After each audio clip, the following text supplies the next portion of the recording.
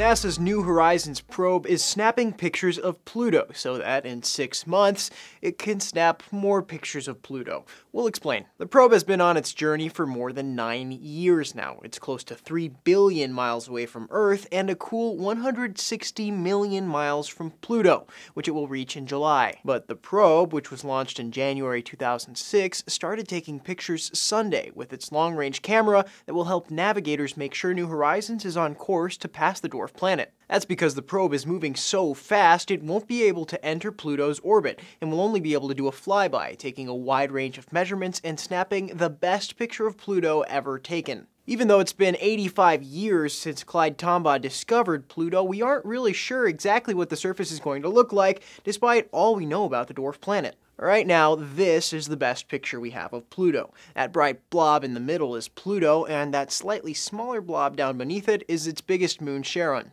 As the Planetary Society explains, the reason we have trouble photographing Pluto while we can get clear photographs of galaxies millions of light years away is that Pluto, which is only a few light hours away, is tiny compared to those galaxies. In fact, Pluto is a little smaller than our moon, and at its closest it's 2.6 billion miles away from us, hence the trouble snapping a photo, and the significance of New Horizons' mission. New Horizons will finish taking its measurements of Pluto this year, and NASA expects the data by fall of 2016. For Newsy, I'm Sebastián Martínez.